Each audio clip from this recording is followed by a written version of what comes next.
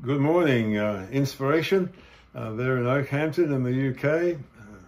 Wonderful to share with you on this Sunday morning and to have a contact with you, a part of our connected family and part of the COTN family, of course, Church of the Nations globally.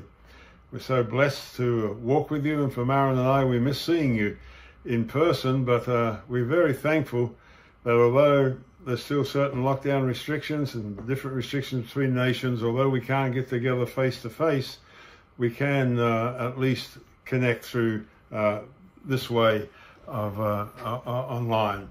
And so it's a real wonderful joy just to be able to make that contact. Just last weekend, I was up in Pennsylvania here in the US and ministering for the first time in a face-to-face, person-to-person kind of way.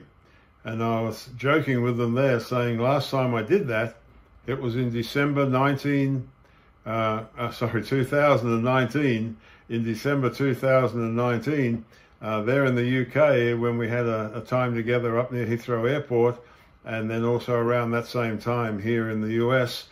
And that time I was 72 years old. This next time I'm doing it now, I'm 74. So it seems a long while when you think of it like that. But of course, it's been a very full year as well, just communicating in so many different ways.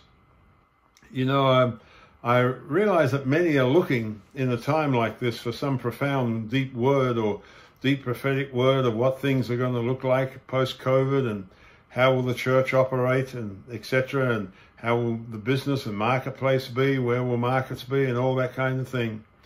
But I've been thinking a lot through this time of realizing that maybe the answer may not be in the spectacular, but simply in us just really living our lives out in very simply but very naturally supernatural.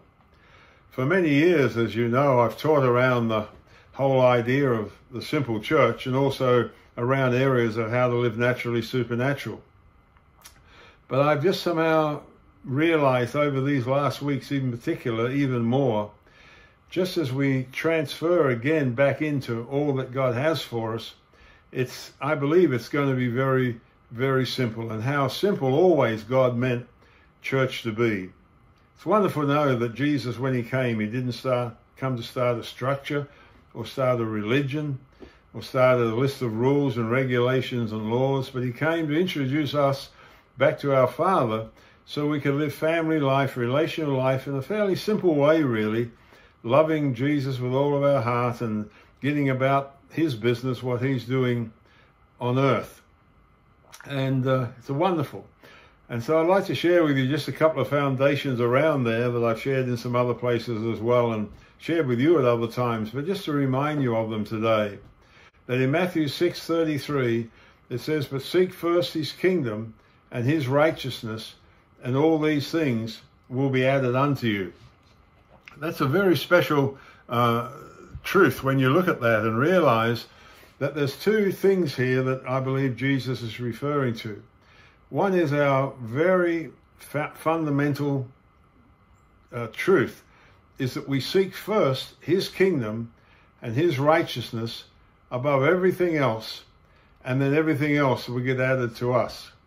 But it says, seek ye first his kingdom and his righteousness, which is not just the activity of his kingdom on earth, although that's very, very important in the growth of it, but his righteousness, our right standing with the King, and introducing many other people into that knowledge of Jesus as Lord and Savior, and their reason for being here on earth, and fulfilling that. As I've said before, but as one British scholar said many years ago, there are two great days in a person's life. Number one, the day that they're born, and secondly, the day they realize why. And I believe coming through this whole season that we've gone through the last 12, 15 months or so, many people have found afresh their destiny, their reason for being here. And if we can see that big picture of what God's about on the earth, although he didn't give us COVID, he's using it together for our good, and we begin to seek what he's really about and earnestly give ourselves to that, and our right standing with the King and his righteousness in our life, in culture, in our cities, our towns, our villages, we're going to see a wonderful increase of the harvest for Jesus on the earth. When you think about kingdom, obviously we think about king. He's the center of the kingdom and he rules over that kingdom. And so we must remind ourselves afresh, even in a time like this, that everything we're about is firstly about him. It's not about us. It's not about our blessing. It's not about how good we're feeling or doing. It's about him. We seek first his kingdom, and it's about the king of that kingdom. I am so blessed to have learnt and understood some of the truths around this area over the years, and it's just my passion that I will be able to encourage as many people as possible, obviously to get to know the King through who is Jesus, but to know through the sacrifice of Jesus on the cross and his resurrection that could bring us into newness of life and give us purpose, but to just be able to encourage people into their life and destiny and live their life knowing they're an ambassador of a king and a kingdom on earth. So everything we do first is about the King. What does that mean in essence? It means really that we are here not just to express the work of the kingdom, but to increase his kingdom on earth, which is to be able to introduce as many people as we can into the saving grace of Jesus, into the knowledge of Jesus as Lord and Savior of their life, and through that into work out their full life and destiny of working through their salvation and purpose for being here in their life. So we become a royal family. It's great to know that we're a part of a family, and that family that we call the Church of Jesus Christ, you know, has a dad, a heavenly Father, and his great reason for sending Jesus was that he may be able to reconcile us back to the Father and reconcile the earth and the kingdoms of this world back to him and the kingdoms of his God. What God's original purpose was when he created humanity, and we read about that back in Genesis, of course, when he created the whole earth. That's still his purpose today, is to see that whole earth and everybody on that earth loving and serving him and submitting and committed to his purposes on earth. You know, we are called to live in this world, of course, but we're not called to be of it. And so I'm going to enlarge on that in just a little bit more in just a moment. As many of you know, my background was with the Salvation Army. And all those years back growing up on the island of Tasmania in Australia, and then getting married and going on the train in the Salvation Army, which is 50 years ago now, a long while when I think of it like that. But I was raised there, and the founder of the Salvation Army and his beliefs really did have impact on me, even though as I only read of them or knew of them and heard them taught over the years. But William Booth said, late in his life, he said he has one fear, and that fear that was one day the Salvation Army would be remembered only as a social organization. Now, where I live here in the USA, very few people know the Salvation Army as anything else but a social organization. I know it's known for more than that still in Great Britain and Australia and other places, because there are Salvation Army corps in most towns around the UK. But here in the US, it's largely a social organization. And that's because in the early days of the Salvation Army, of course, and ongoingly the vision of it with the Booths was to really bring social transformation, change of life, full salvation to people's lives, which wasn't just to bring them into the saving knowledge of Jesus, but also into fullness of life in every way, and to see their culture, their lifestyle, everything redeemed. And he once said, William Booth, that the chief danger of the 21st century will be religion without the Holy Ghost, Christianity without Christ, forgiveness without repentance, salvation without regeneration, and politics without God, and heaven without hell. In other words, he saw a Christianity coming that would lead more to humanistic ways and just with man at the center of it than the whole living word of God being real in the world in which we live, and Christians really committed to live by the word and that which Jesus taught us how to live. particularly in areas like the Sermon on the Mount and through those kingdom fundamentals or manifesto that he gave us to live through. And so we understood that the increased understanding that although our salvation is not by good works, the outworking of our salvation is that we do good works. And I know that's become very real over this time. As I said, even your Prime Minister honoured the way the church has been doing good works in the nation. But we're here for more than just good works, aren't we? We're here also for those people who we do good works with to come into that full salvation, saving knowledge of Jesus Christ. That they can know him as their Father and therefore live in the kingdom of his Son, Jesus, and really see that whole kingdom life extended on earth. There was two outworkings, two anointings in Jesus' life, if you like, and in Luke 4:18, it says, "The Spirit of the Lord is upon me, because he has anointed me to preach the gospel to the poor.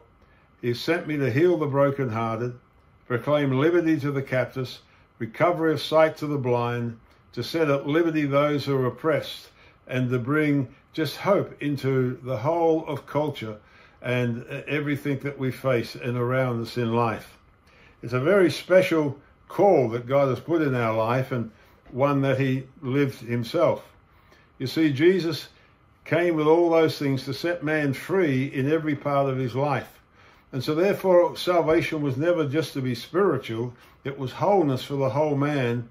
And to be wholeness for the whole man, it becomes wholeness for his household, for his culture, for his town, nation, because God's heart is that this glory that he came to bring would spread across the whole earth until the whole earth saw the glory of the Lord.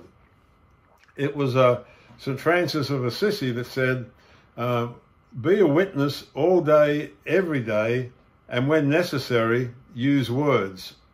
I think that's kind of wonderful, really, that he was expressing that just the way we live as light and in the world that we live in, that people would see something good just by the way we live, the way we conduct our personal life, our integrity, faithfulness, our witness just by the way we live in our workplaces, in our situations, the way that we serve the community, the way that we rule, not by headship down, not by the top down, but by taking a basin and a towel and washing people's feet, just like Jesus did.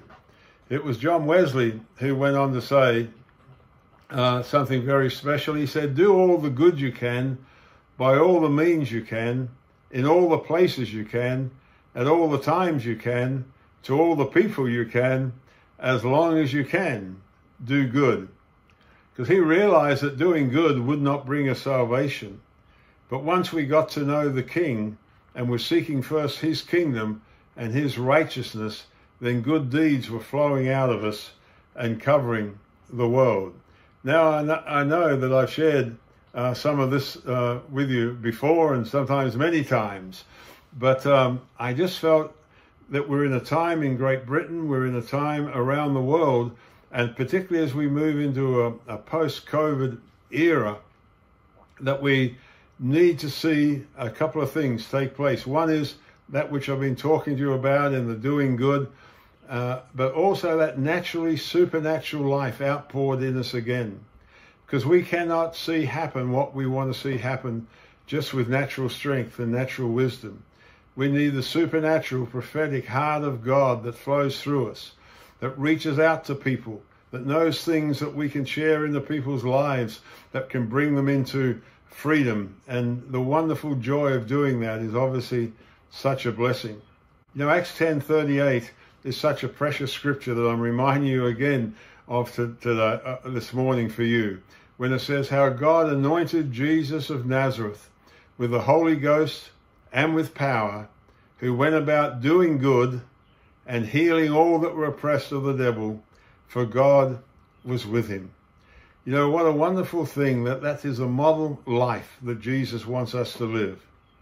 That we don't go out just to get people to come to a church meeting or come and do some religious things. We want to go out, live amongst people, and people see that as we live among them, that God is with us. not because we're all religious or super spiritual, but we're just ordinary people doing good, serving with a basin and towel, we might say, positioning ourselves with a servant heart, and yet still setting all those that were oppressed free from the devil, seeing what Jesus said, the Spirit of the Lord is upon us for all those kinds of reasons, so we can really bring this good news to the world. So while serving our communities in every way that we can, and I know you are and we are and the church at large is, and Britain, I think, is one of those wonderful stories in the world of how you've stepped up to the mark to serve communities. Some of the stories that I'm hearing from across Britain are just, are very just precious to hear, the way that you've picked up the mantle to be the light into the world. But while we're serving our communities in every way that we can, let us also share the love of the Father through introducing them to the King of the Kingdom, who came to seek and to save those which was lost. Not just the people that were lost, but towns, cities, neighborhoods, nations, workplaces, all the arenas of life from that we serve into, just to bring healing and wholeness. I believe we're coming in this time to a very special time. I began to share over 1 or 2 years prior to the COVID pandemic hitting the earth that we were coming into a real seismic shift in the body of Christ, in the church. Now, what I mean by a seismic shift is a time when everything moves. If you liked 500 years ago, when the Protestant Reformation started, then something shifted when that happened with Luther in Germany. A lot of things shifted. National boundaries changed, laws changed, all kinds of things for good and bad shifted. There was a seismic shift. And there's been a number over time, but probably one in many of our lifetime, or a few of our lifetime, was back 50 or 60 years ago, when there was such a seismic shift on the earth, that the charismatic movement and the Jesus People revolution happened, and things just changed dramatically. Before that, and I was alive before that and through that, Marilyn and I got married on the first day of 1970, and that's when a lot of this that I'm talking to you about now was happening in the 60s and 70s. But something broke loose on the earth. You know what I mean when I say prior to that, if you had an organ in a church service and a piano, you were kind of known as free. But then this whole thing broke loose that we called freedom, and the charismatic movement, and worship bands came into being, guitars were in church buildings, we were singing new songs, there was a new music, something new was happening, and the world was going through tremendous change. People were frustrated with political situations. We were in a war that we thought would know no end, that we knew as Vietnam. There was all kinds of protests going on in the streets, people coming out of universities and protesting. There was just a move and a longing for something new. And that which was birthed at that time has kept us for the last 50 or 60 years in so many ways, in the way we do church, live church, and all of that. And there hasn't been a seismic shift like that since. And I began to share a couple of years before COVID that we were starting to move into that again. And I can't give you all the answers, all that it's going to look to, but I know it's here. And I know it's upon us. And although God didn't give us COVID, he has used it to hasten that day. And I believe the shift in the church, in communities, in nations, all kinds of things are going to be just as big, if not bigger, than what happened 50 or 60 years ago. So our heart in these days is not to ask the question, what will our church look like, or what will churches even look like after COVID? The question we need to ask is, Father, what are you releasing from heaven in such a time as this? How are you extending your kingdom on earth through all this? And how do we in our churches, communities of believers, how do we serve that to bring that to the full? And if that means far more than bringing people to us, we're going to the people, which I believe it is.